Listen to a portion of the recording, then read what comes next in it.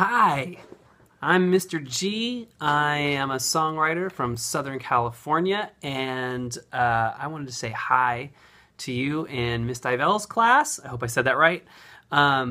First, I want to thank you for the awesome lyrics you sent me. It was very difficult choosing, but I'll tell you how I chose. The way I chose the songs that I was going to perform and write and record were the two songs about food, and it was because I was hungry. So I literally wrote those songs because it just sounded good.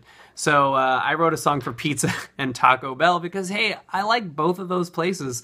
I like pizza and any place that serves pizza, and I like tacos, and I like Taco Bell. And I have nothing against Del Taco or any other taco establishment, but I've been to both. I've eaten there and I love it.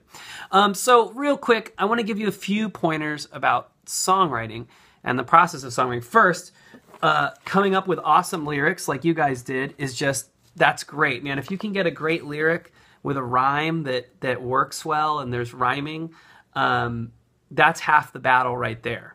Now, I tend to start a song by picking up a guitar like this. This is actually the guitar I use to write the songs.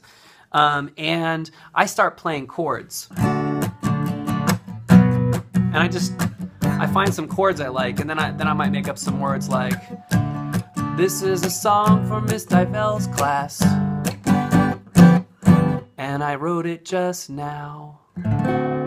Yeah, so you probably need to learn some sort of instrument, but you don't have to play an instrument to be a songwriter. You could be the lyric writer and then team up with a buddy that's in band or someone that plays guitar or keyboard and let them come up with the music.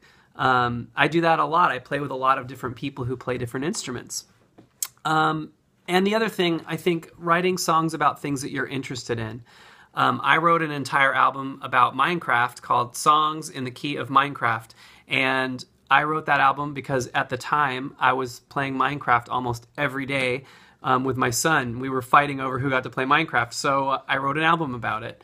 I've written just a lot of music about a lot of different things. I write serious songs, I write silly songs, and I think it comes down to finding something that inspires you, that makes you mad, that makes you sad, that makes you happy, and start with that as a point for writing a song. Anyway, I want to say thank you for giving me the opportunity to write a song for you guys.